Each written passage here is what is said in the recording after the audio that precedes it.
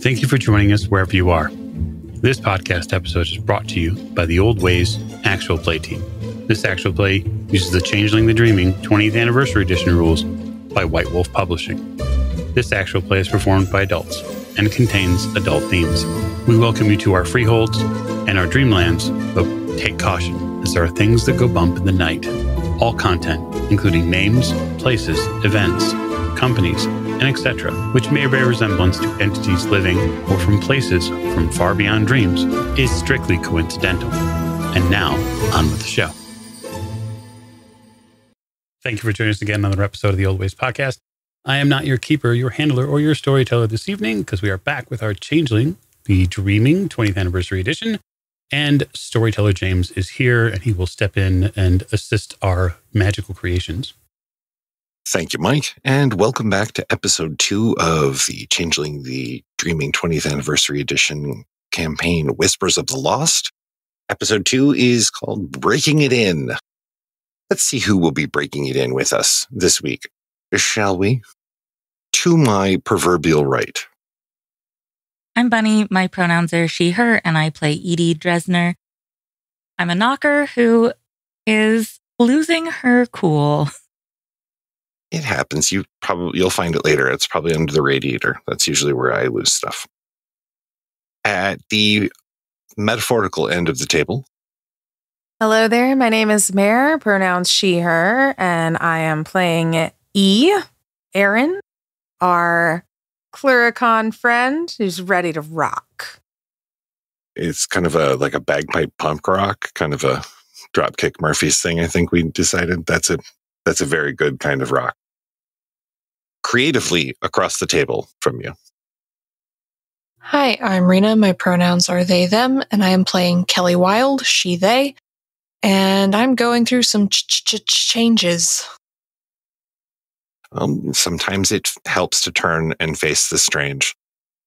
In a nearby pocket dimension. Yeah, hi. I'm Mike. I am playing Rowan Stewart. Both of our pronouns are he, him. And it seems we have a live one. I'm glad, because if you died in the first episode, I mean that I'm a George R.R. Martin caliber creator. And, well, now. Welcome back, all of my lovelies, to episode 2. When we last left our intrepid heroes, I do believe there was one Kelly Wild who was currently standing in the middle of a studio, looking, how do we say, put out, slightly disturbed, a little disheveled, if you will. And for Kelly, looking disheveled at all, well, that just won't do. Truth be told, though, for the three of you, she doesn't look disheveled. She just looks a little freaked out. But she seems to be panic preening right now. Cleaning lint that you cannot see off of the sleeve, as she apparently seems to be trying to figure out what has happened with all of these changes that have come and gone across and seem to be here to stay. So as far as the room goes beyond Kelly, Edie is still here, yes? Edie is still here. Edie has returned to the dress that they were attempting to repair the zipper on before Kelly went and made a life-changing discovery on the couch, and Edie was so rudely interrupted. I actually went to my swear corner when they got here. Rowan, you obviously see Kelly here trying to figure out what is going on with these massive changes. You don't immediately see Edie. You heard a door close earlier, and then after a few moments, you hear down a short hallway, you hear a door open and close again. And Edie, you have, we'll say, released some steam into the room. Side note, the room that you swear in, you have had to replace the wallpaper 6 times. Wallpaper, paint, it doesn't matter. It chips, peels, and begins to fall off the wall. You're pretty sure it's not good for the structure of the building to keep bottling all of those swears up in one room, but what are you going to do? You don't want to lose the apartment. It's a nice apartment. I try to balance it by keeping motivational posters that keep needing to be replaced, like, hang in there, kittens, on the walls to try to diffuse it, but it just It doesn't work. I have a dedicated poster budget every month. It's probably a good idea. Storyteller, are there normies here? Well, it's funny you should ask, because the only normal here, the only normie here is a gentleman stands up. He's wearing a yellow shirt. He turns around, he has earbuds in, and he notices there are now 4 people in the loft where he was going to begin shooting. Stops for a moment. But he takes his earbud out. What are you guys doing here? I'm just here to see a friend. Are they? And he points Edie and Kelly. They're with me. Are they going to be in the photo? Because, I mean, this one, and he begins to slowly circle around you, Rowan, like a camera-wielding vulture.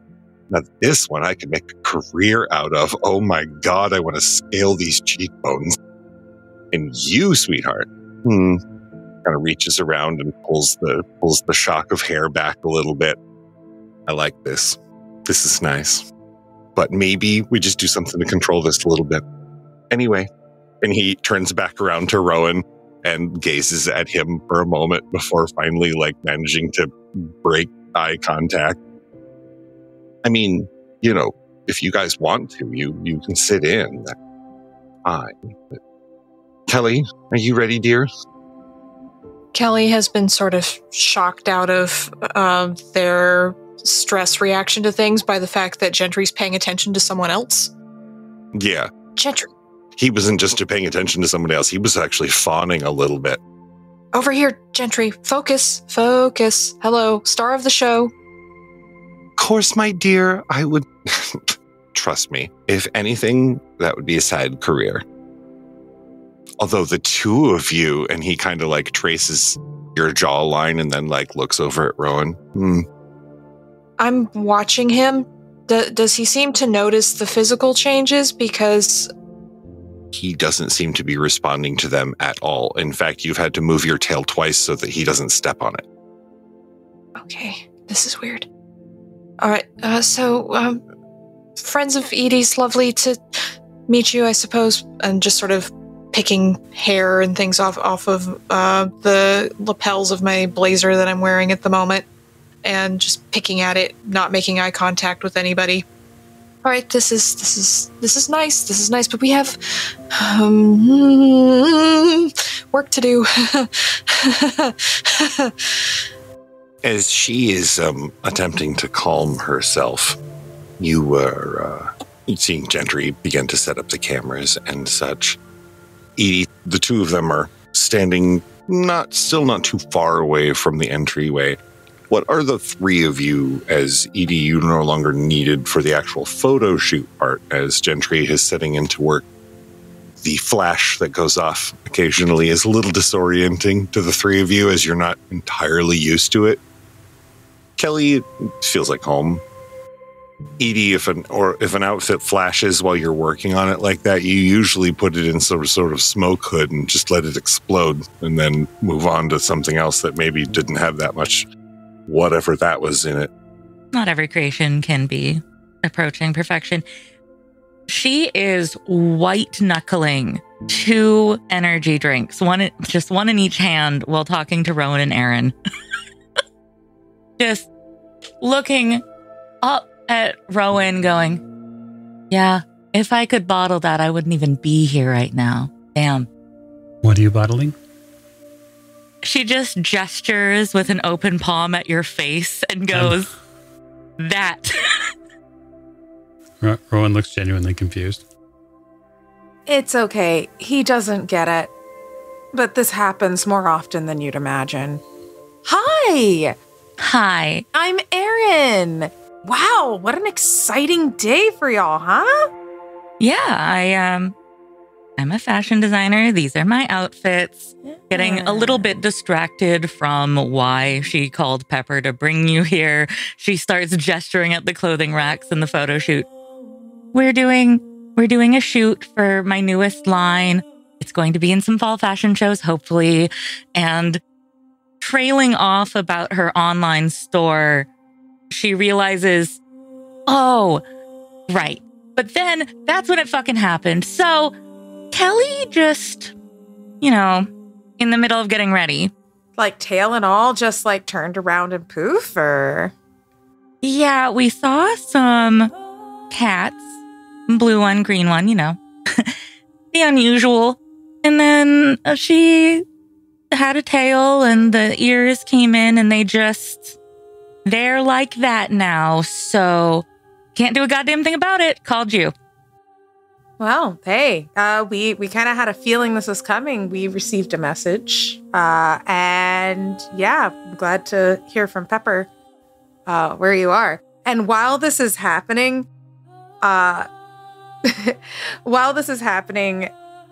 Erin has made her way over to the racks. She's taken her hands and just tried to roughly wipe off the espresso beans and splashes of coffee, and then just starts fiddling with it with all of the shiny little bits and seeing like a collection together. And it's just like, this is such a nice little thing. As you are pawing through the various outfits, you come across a bracelet. It's you can easily get your hand in it. It looks like it's made of old brass. It looks like actually a fairly large ring. It's antique. You can tell that it's quite old, but you're not sure other than that. But it catches your eye immediately amongst everything else. There are other shinier things. There are other baubles in here, gemstones and rhinestones galore. But that's the one thing that your hand comes back up out of the box with that you're like, yeah, you're going to stay with me now. The weight of it is almost reassuring. The camera flashes again. Kelly, you've never experienced this before, as you're posing and attempting to hold your face in such a way, or Gentry gently guides your form to make you look as, bring perspective off one direction, or make this color pop more. Or every time he flashes the camera, it started small at first, almost like a hiccup that is about to happen. But you feel it bubbling up through you that every time the camera flashes, you get these little visions, little bursts of imagery. It is unpleasant, is definitely a good use of the word. Every time it happens, you involuntarily wince and your eyes close. And after the second or third time, Gentry, no, sweetheart, you need to open your eyes. Come on. You know that. That's 101, baby. All three of the other three of you hear him say that as he steps forward towards the set and kind of moves. You got to keep those eyes open. We want to see those, sweetheart. Those are your moneymakers. James, I'd like to get maybe an intelligence kenning roll to see what we have here. I would definitely like an intelligence kenning roll, yes. Well, Erin is listening and taking it in, but is also staring at the large brass bracelet on her wrist. I have 3 successes. Excellent. The camera flash is definitely not something that she is shy to, and what she seems to be experiencing is those flinches seem like if you had to guess, you say that she's seeing something or experiencing something. It almost looks like PTSD, but it's not that same sort of twitch. It seems almost like a knee-jerk reaction. Sure. There's a full body twitch. I'm trying to identify like her kith. Her kith? Based on seeing Kelly, based on... From what she looks like, her kith is definitely Puka. Her soul is entwined with the spirit of an animal, perhaps some sort of house cat, going on the ears, the tail, the teeth. You're pretty sure her fingernails were probably that pointy already, and probably painted. Kelly, what you're seeing, the first camera flash that goes off, the first thing you see is some sort of a park area. You're standing on a barely paved, cracked road, and you feel invigorated but lost at the same time. The exhilaration of discovery combined with fear. You see Kelly twitch. The second camera, this one you feel like you're completely submerged in water. Black, inky water, thrashing, clothes wrapping around you and becoming more of a net than coverage. And only for the length of a camera flash, and then you're back in the studio. That one takes your breath almost completely out of you. He takes another picture, although this one seems to be slower. He seems to be noticing that you're not having as easy of a time with this.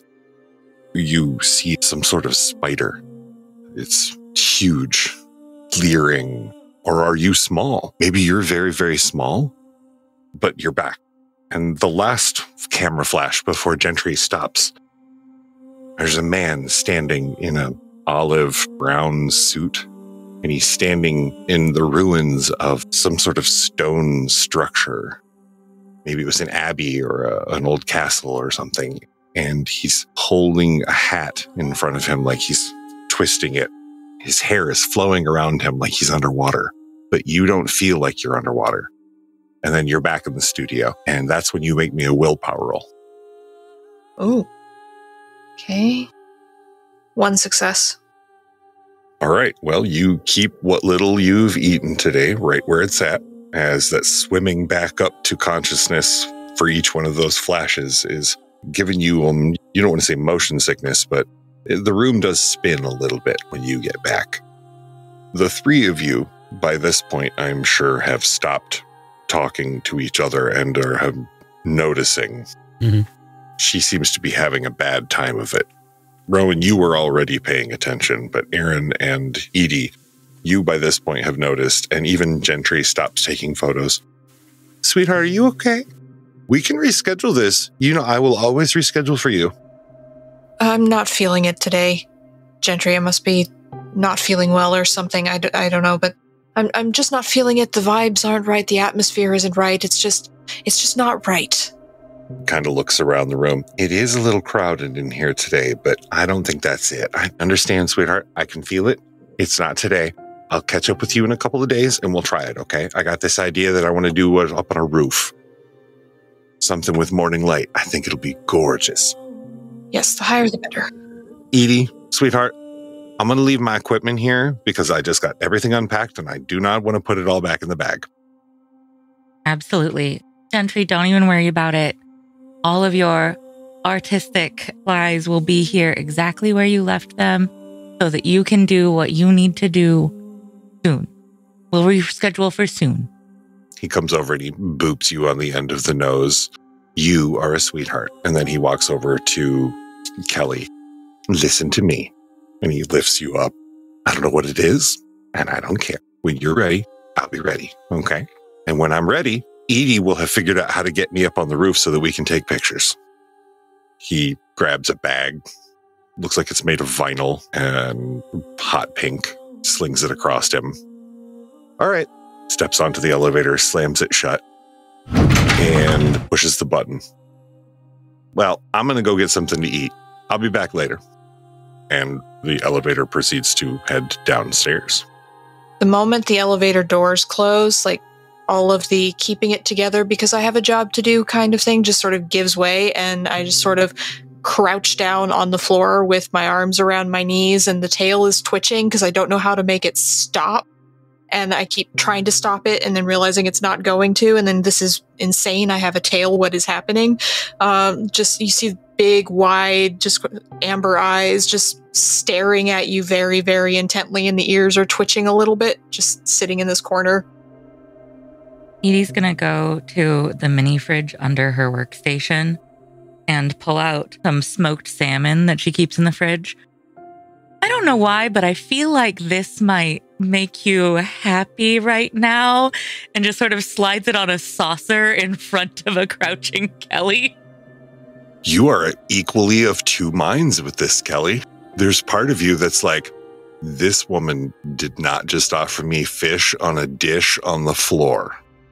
But the other part of you, and equally as loud, says, I like her. She just put fish on a dish and she put it on the floor for me. I'm doing that thing where I'm staring back still, but just slowly picking off pieces, kind of in a similar way to how I was picking lint and hair, invisible hair from my blazer, just picking off these tiny little even-sized pieces and slowly eating them and staring at people, not even realizing I'm doing it, just sort of automatic response. That's damn good. Okay, she wasn't wrong. This is really good. The food helps a little. You don't remember enjoying a smoked salmon this much, ever, bagel or not. By the time you finish the small amount on the plate, you have begun to uncurl just a little. Rowan and E, you see that she has begun to unwind just a little. She's maybe down from 100% defense mechanism to 95 now. So, I mean, that's a plus. Okay. Erin kneels down and is just like, "Hey, how you doing? Are you feeling a little better? Kind of, how's enjoying the fish?" I'm not 5. No, but you seem like you've had a really hard day. Do you want to talk about it? I have a fucking tail. And her arms are too long, and I've got blue tattoos everywhere. Yep, it's a lot. My God, Montresor, what is happening? And just, Oh, and he's really attractive, like inhuman, right? Yes. It's not a superpower, E. It's just your face. We know. We see it. I sit down on the couch. But first, I ask Edie, do you mind if I sit? Oh, no, please. I invite everybody here to make themselves comfortable in my space, as long as nobody damages any of the clothing. As she pets her finished clothing inventory, almost like you might pet a beloved animal or pat a well-loved child's hair or something, just like a eerie pet down the sleeves of the clothing closest to her. If in technical terms, right, this is a clothing collection, right? Am I watching Edie get any particular joy from being immersed in her collection? Oh, overwhelming joy. Fantastic.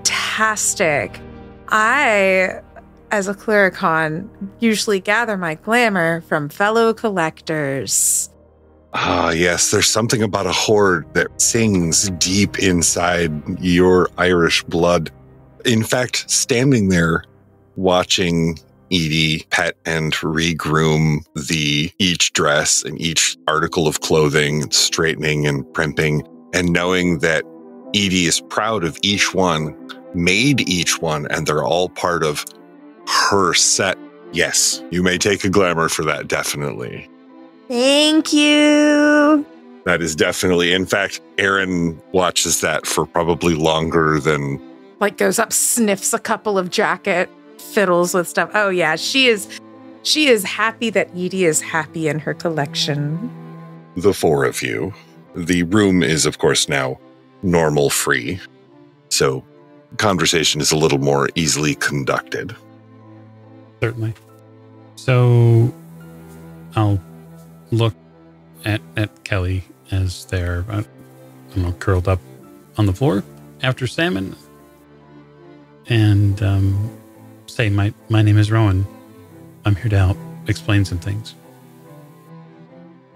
Kelly. So today's been a lot. Yeah, you could say that. Oh, I've lived it. It's hard. How fortunate for you that you had another changeling around, another fae in the room when it happened. Another what? We'll get to that. Details. Part of what makes you who you are is different than many of the people you interact with on a regular basis. It's not about skill. It's not about your dreams in the way you probably interpret them at this point. What it's about is who you are at your core. You're what my relatives would call part of the Fae folk. You're waking up, to speak now. And that's why you have a face with ears and fangs and a tail. It's really a splendid thing once you get used to it. And the great part is like only those of us who exist within this same society see that part of you. Like your cameraman friend never saw a thing. Okay. That's a lot. So you're all Fae? Oh, we don't use quotations. Not when talking about that. Okay. Yes. I Fae, or sometimes called changelings, depending upon who you're speaking with. There are many different types, which we can certainly get into later. The here and now is that you have a very colorful and beautiful existence ahead of you. And it's one that is very rewarding.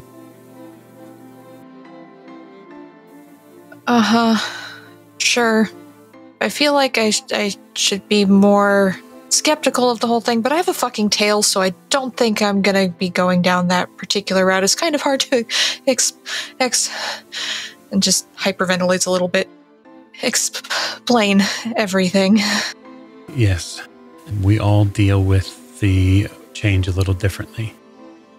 But there are many different types of Fae, and then they have groups within themselves. So these are called kith. They're the hereditary portions of that essence.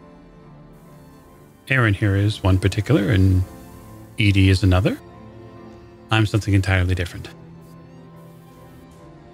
So what do I do? I smile. Like genuinely, broadly smile. You learn how to have an entirely new style of fun. You get to roll around in your passions. Probably like catnip. No offense. Slow blink. Charles Curl's ears perk up for a moment. Erin cackles. You get to learn about a completely different subset of people, a land of dreams, one that you couldn't have possibly seen before, but now we'll get a chance to experience. I don't have to give up my normal life, do I? I mean, she still makes things for the real world. Or, sorry, I don't know what the real world is anymore. The human world. It's okay. We're all a part of the same world. It's just like putting on a different set of glasses. You're going to be able to see different things. And other people won't see them, but you will. And certainly, Edie's craftsman work will still be as splendid as it is. You'll be able to walk around in it. And maybe it will do different things for you. Not just make you look astonishing. That bracelet, I point, cutting in there because of what Rowan said. That bracelet, pointing at Erin's wrist. What bracelet? That one is the one that I use to cool myself in the summer. I use the powers of winter and I make it all cool, and I just use it as like a little personal air conditioner, and it's the best. I mean, you can have it, but Oh, my fashion can be more than pretty. And she just got very excited about a chance to be like, oh, Rowan understands there's utility in the beautiful things, and had to chime in. Less use willpower. And goes back to her crafting. You'll get a chance to meet your own kith, as we would call it, your own specific type changeling. We're all grouped in a sort of way. It's like different types of frogs and toads, right? They all do kind of the same thing, but they're really different. And some can be, you know, they have all like different personalities, I guess. I mean, I'm not a frog or a toad, but I imagine that they would. And some of them are poisonous. Some are poisonous, right? Yeah. I'm not poisonous, but you know, like it's like I collect things. I like music. Do you like music? Wait, is there a radio in here? And she's kind of ping pongs around. I might be a fucking delight, but I could be poisonous if I want to be, she says quietly to herself as she slides a Bluetooth speaker towards Erin. She says it way too loud. Erin whips out her phone and starts pulling up the playlist right now and is just kind of like, I just imagine she has tunes to find out your true self to and just plays.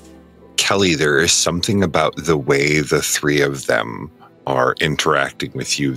As scared as you are about having a tail and fangs and this sudden thing that has been dropped in your lap, all three of them are being so unabashedly themselves that it's almost giving you this feeling of comfort a little bit inside, that none of them seem to be freaking out about who they are.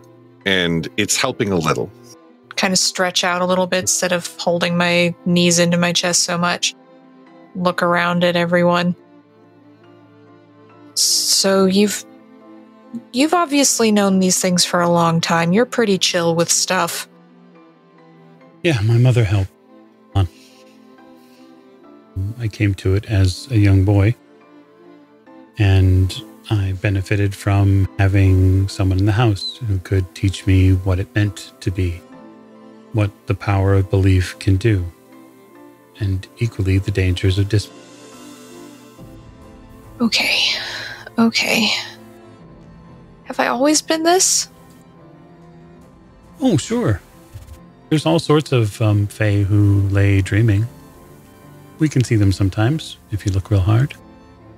You'll see an echo that might be draped over the body, like a bird perhaps sitting on top of a birdhouse. Long wings, long arms, perhaps that kid that always wears flannel, wrapped around its waist real tight. He just hasn't woke up yet, and that happens. Some people stay asleep, and that's okay. So I woke up. Okay. This is a lot. Slightly overwhelmed, not gonna lie. Right. I mean, I've had world-shattering revelations dropped on me before. Plenty of times. In fact, it just seems my life is a series of world-shattering revelations. But this one kind of takes the cake. Yeah, as it should. It should. But the mist now is something that doesn't stand between you and the world. Those have cleared. You can see who and what are. And vice versa, we can see you. Your photographer friend. The mists protect him.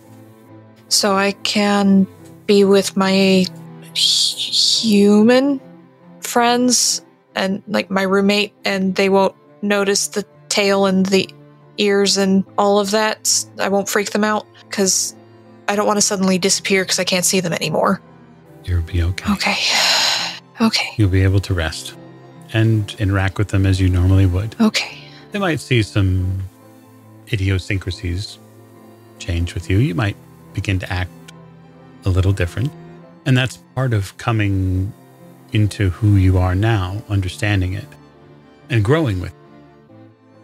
Cool. I guess. Definitely seem a lot calmer now, especially with the idea that my environment doesn't have to change too much. People aren't going to freak out like that idea. Definitely a lot calmer, a lot more relaxed in the body language.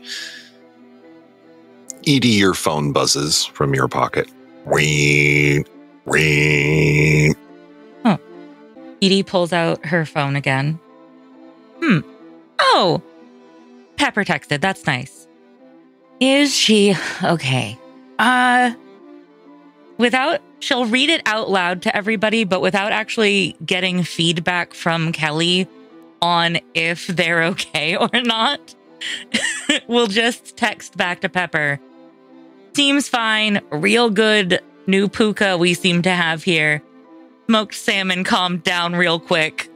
Now getting a good verbal petting from Rowan seems to be good. We'll not worry about how that context might come out, because Kelly seems like a cat that's being like gently calmed by a new friend, and verbal petting sounds right to her. The moment you hit send, there are immediately typing dots, and all you get back is verbal petting ? He's like, I don't know, fucking she will text back, I don't know, he's like fucking soothing her with his words and shit. It's working great, like a charm. The people you sent are like puka catnip personalities. I love it. It's great. Send more if you need to. But Rowan seems like a charmer. Send. Thanks, Edie. She is going to be muttering all of that out loud while typing. So, hey, Erin, Rowan, Kelly, anything to add? Pepper wants to know if you're okay. Okay's a word. Yeah, they're fine. It'll be okay. Hey, speaking of, you were worried about having to give up your mortal life. I work at a coffee shop, so you can come and see us anytime there. It's actually a really great place for folks like us. You'll run into a lot of folks like us there. Edie sends another text to Pepper as a follow-up, immediately going, okay is a word, I guess, in quotation marks with like a dictionary emoji and a thumbs up emoji, and then pockets her phone again. Very nice. Erin, you work at a coffee shop for people like us? Yeah. Well, it's not like for people like us. It's run by folks like us. Yeah, it's called Cat's Cradle. It was called that before. Anyway, but yeah, so I work there. I've worked there. That's where Pepper is. Oh, you work with Pepper. Okay. And then she goes back to shutting you all out again, happily. So if you all if you like coffee, there's that. And and Pepper makes amazing cookies. If you like baked goods, really good stuff. But yeah, no, there's a lot that we can do. Like, I still like going to the shows and stuff. I still love music. It rocks. Yeah, you just kind of go about your life, but you get to see cooler things. And, yes, Rowan explains it all really nice and stuff. Rowan does a great job with that. But you gotta kind of just live it, As Erin is standing there saying this, something flies by the window, Kelly, and whatever it was multi-hued and had more than 2 wings. It doesn't make any noise, but it was brilliantly colored, and it kind of swoops by. Okay, more things. Outside. Did you bring more? Or is it just there? I didn't bring any more. It's just we were asked by the house that I'm a part of, come and greet you and to see if we could help you in any way. I appreciate that. I don't know how I'm supposed to just go back to my apartment and have ramen with my roommate and keep going for a bit. I mean, I would like to. I feel like I'm going to need some sense of normalcy at some point, but at the moment, I honestly don't know how I'm going to go back to life with all of this. Ears twitch. I dig into a pocket and I hand you a card. Okay. It has the name Rowan Stewart on it, and then there's a number on the back. When you flip the card over on the back, you see a very light sort of blue and green flannel pattern on the back of it, just for a second. Okay, so you have a coffee shop and you have a phone number, and I know obviously where you live, pointing at Edie, so I can talk to people. It is nice not to... I can't imagine if this had happened this morning before I got in the Uber. I have no interest in abandoning you here. We have things to teach you along the way to make you more comfortable with what's going to happen and to prepare you for future events. Mildly ominous there. Okay. All right. Well, thank you. I appreciate it. I mean, here's my phone number too. If you want that to be in the more normal thing too, just give you my number. Thank you. Do we have like meetings and things? Is that a thing? Like a get-togethers and family reunions and potlucks and that sort of thing? In a manner of speaking, sure. Oh, yeah. No, Rowan, I got this one. Yeah, and they mail you a free toaster and everything. It's great. It's fucking delightful. You'll just have such a great time with it. There's a little card, a toaster, a welcome platter. No, what? Too soon for sarcasm? How are we too soon for sarcasm? It's been at least a half an hour. I didn't say we were too soon for it. Oh, just so you're aware, Edie, the Duchess is coming. So... What? And now you say that? Yeah, I wanted to get the formal business portion of this out of the way. And then just let you know that we've got 3 or so days until the Duchess is here. So, Kelly, our group is broken into specific regions. These regions are, kind of territories of sorts. Think of them like duchies. Think of them like medieval kingdoms of a sort. Yeah? Some Game of Thrones stuff. Yeah, well, I can't say I watched past season 6. Honestly, you're better off for it. Anyway, like he was saying, yeah. Yeah, so you're going to get a chance to meet at places specifically for us, like Cat's Cradle, which is what we would call freehold. And it's where a little bit of our own sort of personal light exists at. Think of it like a lighthouse. You stay there for a little bit, you interact with some folks, and then when the time comes, you take off and go about your merry way. It's a great way to get recharged and talk with other fae.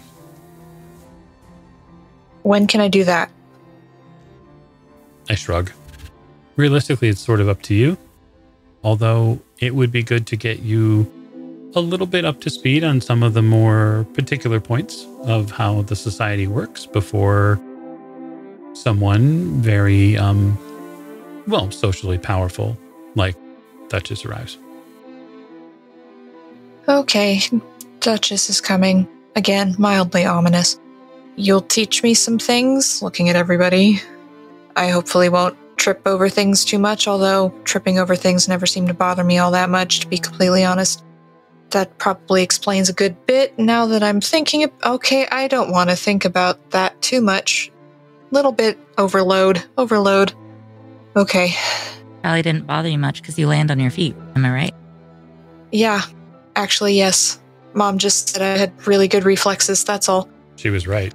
Erin, roll me a perception alertness. That's 2 successes. As Rowan and Edie are talking to Kelly, and Kelly is beginning to calm down, you find yourself tapping your foot to a beat that, at this point, it's a beat that's not coming out of the speakers on the other side. You realize after just a second that you are tapping your feet, and you're tapping your foot, in fact, to the beat of a car alarm down the street. Just like everyone does with a car alarm, you crane your head and look out the window, and you see a couple of blocks down, there's on one of the sides of the street, it looks like a group of people have gathered near this car, or whatever vehicle it is, and they seem to be arguing or fighting, or something is going on. But they seem to have bumped into the car and set off the car alarm. This is not what disturbs you. I mean, fights happen. What disturbs you is that over the crowd and standing on top of the car is a very spindly, vaguely arachnid creature about the size of a Great Dane. It is not in any way symmetrical, and it is quite twitchy in and out, like as it moves, it twitches, not in ways like joints twitch, but almost like TV channel twitchiness. It is definitely chimerical. And as the crowd argues and starts to get more riled up, it seems to almost be, you swear you can see now that you're really, obviously have locked eyes on the scene. It's quite distant, but it looks almost like it's puppeteering some of the people that are getting more violent with some of its many, many twitchy, long, spindly limbs. Erin makes her way to the window and looks there, just kind of suddenly up and makes her way over, sees all this, pulls the window open, all but hangs out of it. Sir Rowan, we have a problem. I turn to you a little bit. There's probably a different sort of twinkle or gleam in my eye. I have a smirk on my face, and I said, "Oh, are you remembering titles now? How wonderful." I stand up. Apologies for before, but this is not exactly something we want to have hanging around before the Duchess is on her way. Step near the window. Kelly would probably see, like, in my fey seeming, I'm taller than I am in real life. So the ghost sort of overlay image of my fey seeming is probably a little strange visually to look at. I step over to the window. What is that? I couldn't tell you, sir, but it looks like it would be a good rumble. Both Erin and Rowan and anyone else who looks out the window can make me an intelligence graymare. Well, I didn't know you were going to get me a gift. Thank you. Kelly, you see that the two of them are standing over by the window and seem to be looking at something rather intently. And there seems to be a subtle dynamic shift that just happened between Rowan and Erin. I saunter over to the window. Saunter's the best way to describe it. Unintentional saunter. It's just sort of always there. Always has been. Mm-hmm. Walking in cursive. I also joined at my window, and I got 3 successes on that roll you asked. Wonderful. And the rest of you, success numbers, sorry? Oh, I got no successes on that.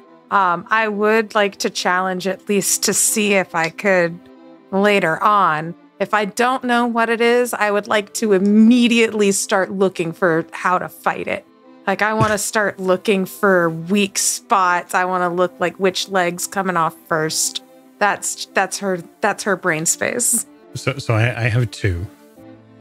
Erin, you're going to study this with an intelligence melee roll for me. Rowan, you look out, and with 2 successes, and Edie with 3, the two of you, Kelly, you can make me a intelligence graymare roll.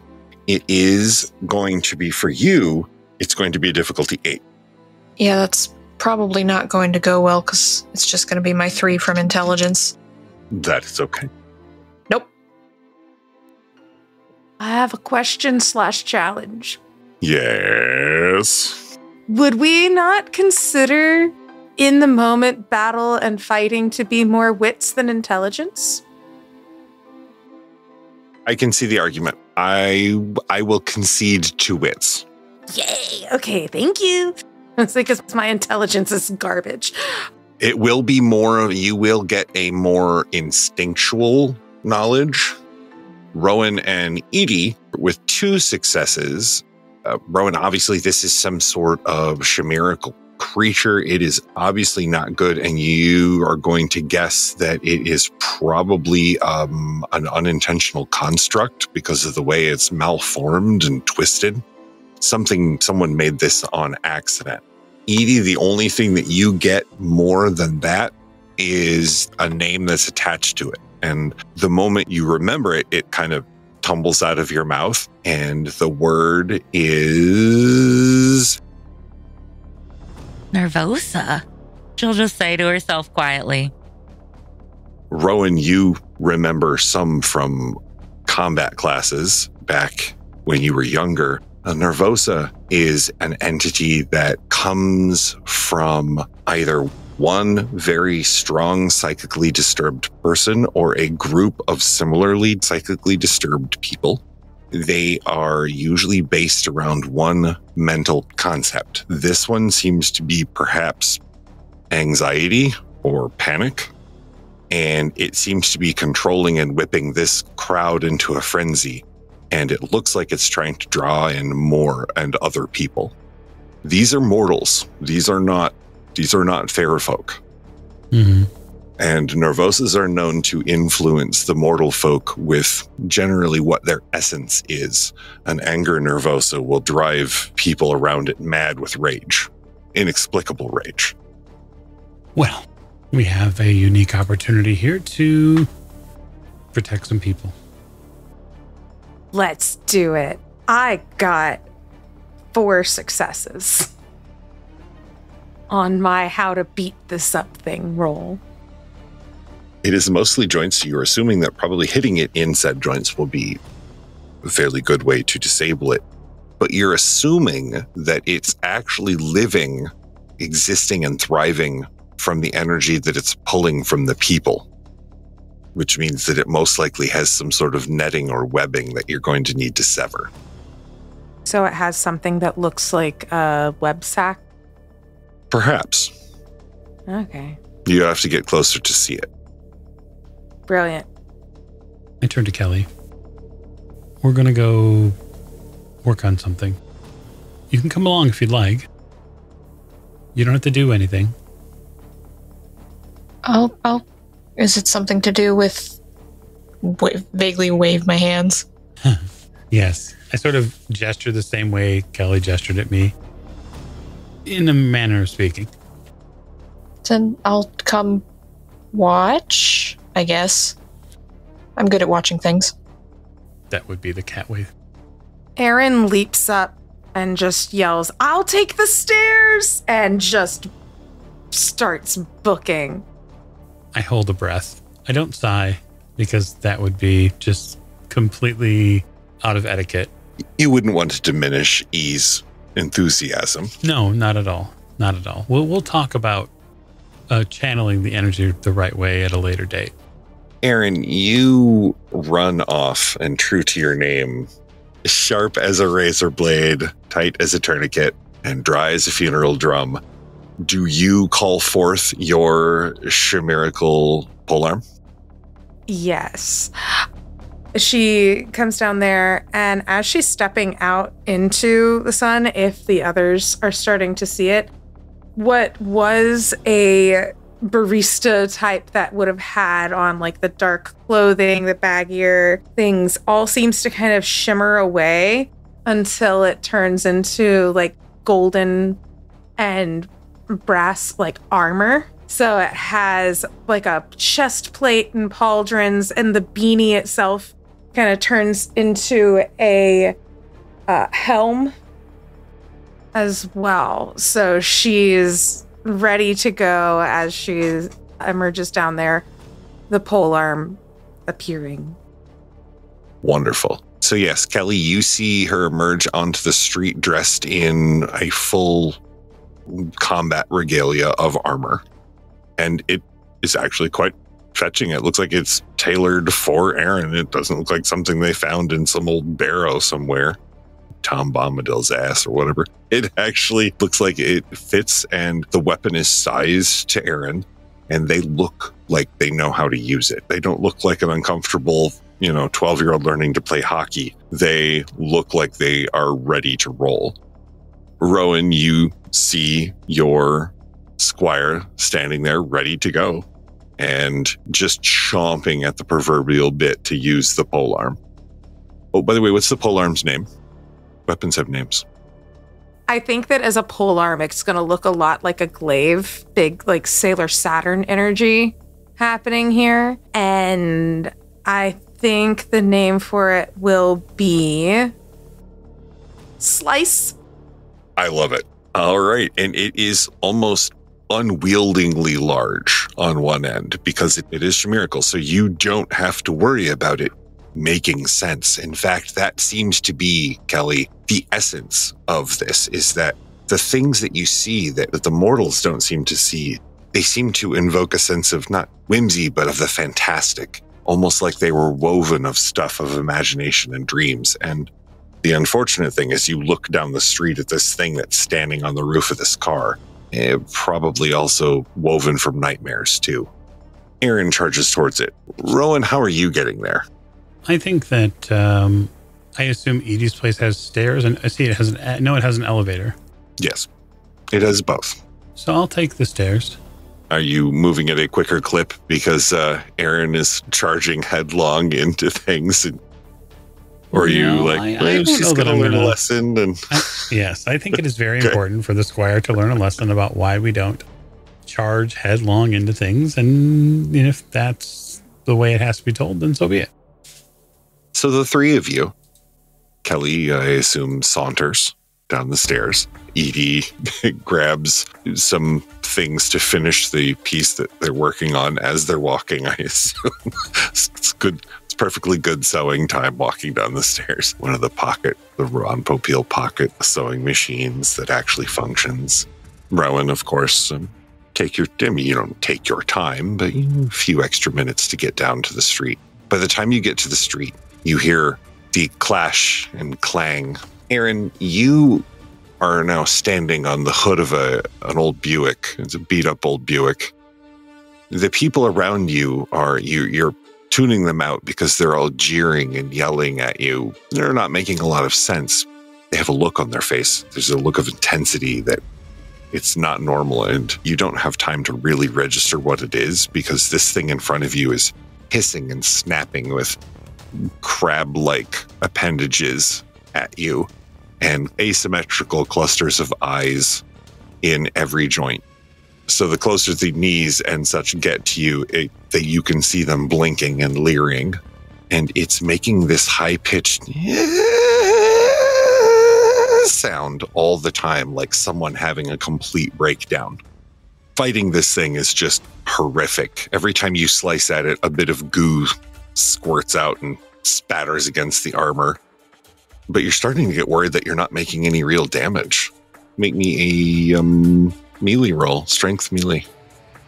Or unless you were making more of a dexterous attack, since it's a polearm, I will accept dex melee.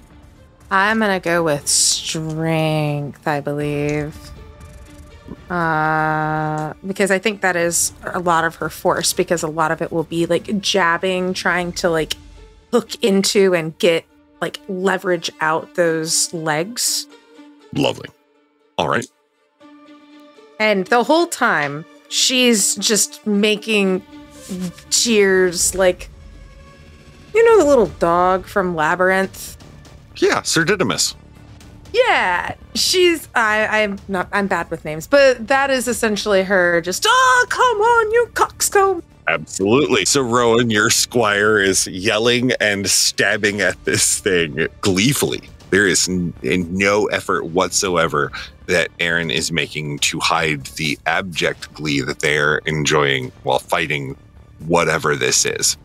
The three of you notice that the people around this thing have stopped moving and are all now standing, although their faces still look very angry. Their mouths are all hanging agape, as it looks like whatever it's doing to them is on pause, if you will, while it's dealing with Erin. But it seems to be pretty effectively dealing with Erin. Why don't each of you tell me what you would like to do as you approach? We won't go into rounds or anything. Oh, okay. Absolutely. Okay. I pull my trap card. And I use Unearthly Beauty like that. Excellent. So you are using Unearthly Beauty. Explain to us as a she what Unearthly Beauty does for you. So essentially what I can do is when I show my face seeming like, and when I tell people what side of the sort of proverbial coin I'm on, and I project that Kith presence, so to speak, I can get people all sorts of caught up And basically, what Rowan does is he becomes even more beautiful and captivating and than he would normally be. So she have that power to sort of get people's attention in that way.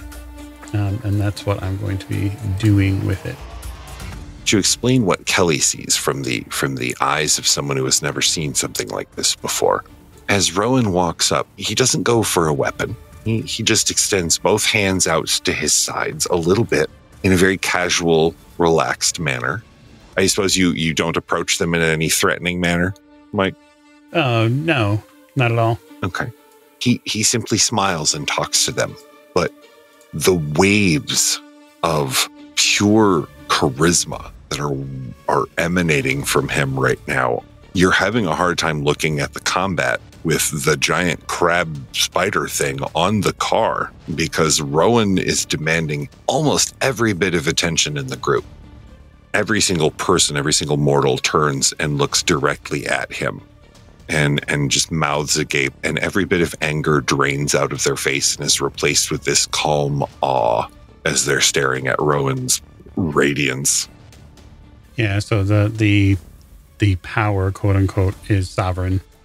And so what I'm doing is basically saying, hey, no, that's not okay. And you have to listen to me. And indeed they do. You know that you have the ears and presence of every person here. And what are you telling them? What are you going to use this presence for? What would you like to say to them? I say to the crowd, I don't know what the disagreement is over, but I'm certain that there's a way that we can all come together and talk about it peacefully and reasonably to get to a solution. Don't you think that would be a little better than fighting and harming one another? Our city deserves better than that.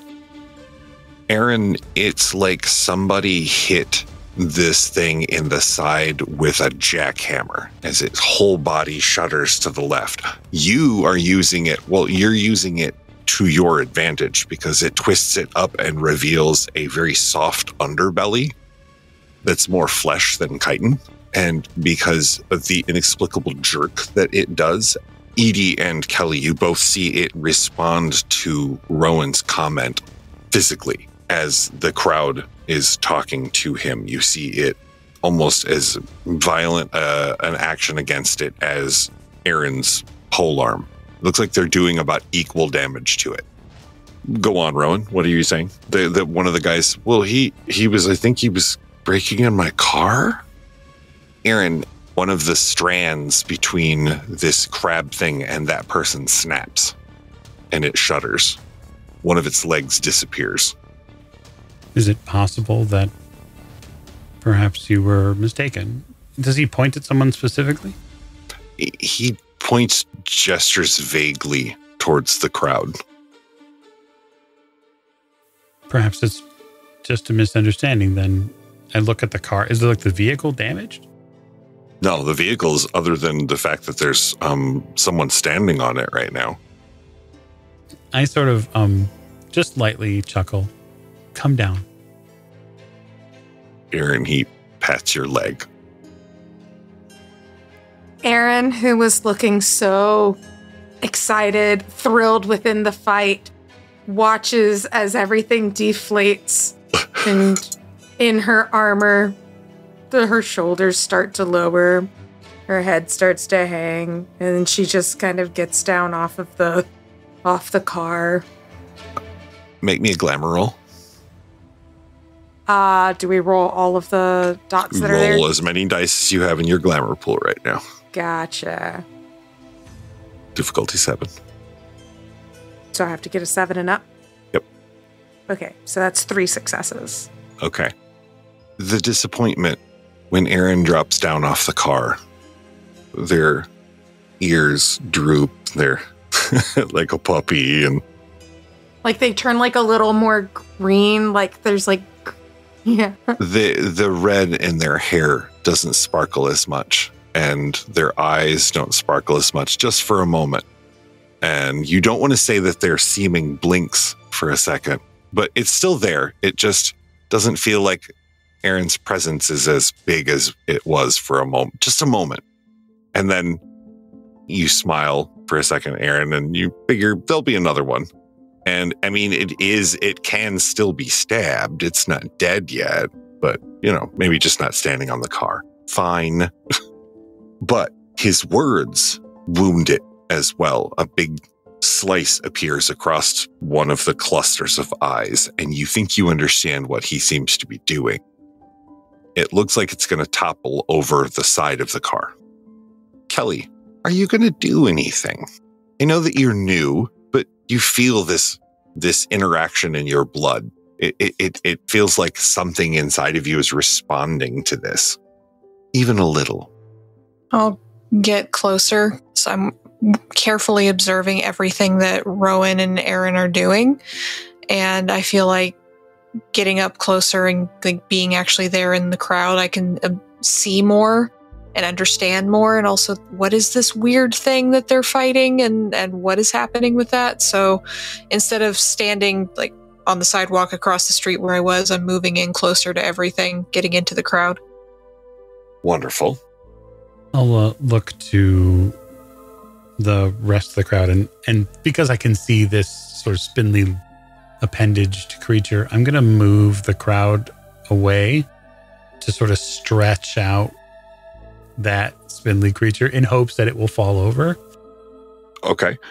You begin to move the crowd away as, real quick, Kelly, if you had to give this creature, since you don't really know what it's called, you just kind of know what Edie called it. If you had to give it a nickname or a name, what would you call it? Call it the Angry Spider. Okay. So you think to yourself and even say a little bit out loud, looks like a big angry spider.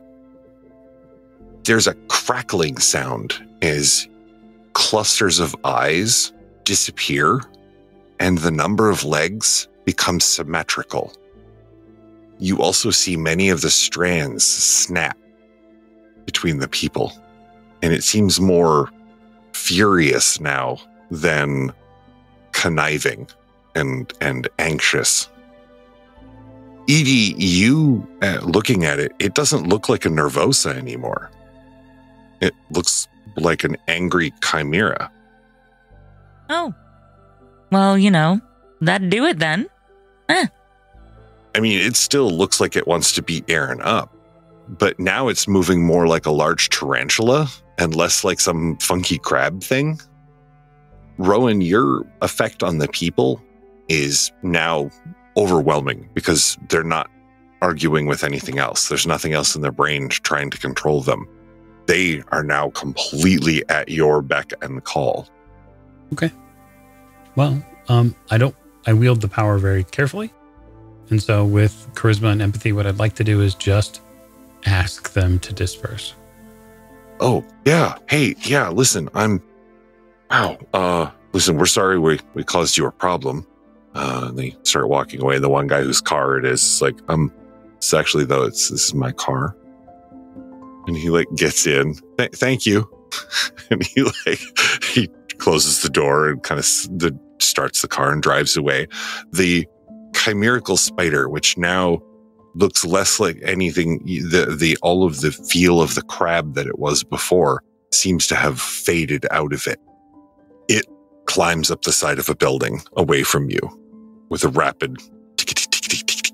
It looks more like an orb weaver spider now, and across the roof and out. You've never seen a chimera change like that before, from one type to another. To do that. And it is not as common as a lot of the other arts. We'll put it that way. It's not rare. It's just naming is not very common. With Kelly standing now in the street, watching this dog-sized orb weaver spider, all red and black, climb up the side of a building, up the fire escape, and across on a roof. You suddenly feel, Kelly, intrinsically, that you did that. There's not even a question. You made that happen. And it was with your words. Words have power. You know that. You've always known that. The right word can change your life. but you feel like that there was this power in you just now that was more than that. A rich, flowing arcana that left a honeyed feeling on the end of your tongue that maybe wasn't bad, maybe wasn't terrible, maybe this life has an upside. I think I made a spider. Congratulations.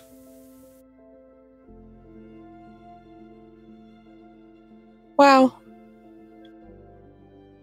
And with that little wow, I think it is a perfect time tonight to roll credits on episode 2. Tonight's episode was, of course, Breaking It In. I want to thank my cast, my crew with a K, and I hope to see all of you next week with episode 3. Episode 3, Bow Before Me. And although bow is spelled B-O-U-G-H. What could that possibly mean? I want to thank all of you listeners. I would like to thank our Patreon supporters. Again, without you, all of this would be nowhere nearly as easy or as luxurious as it is. And I would like to thank you all of your listening ears. Good night, and we'll see you next time.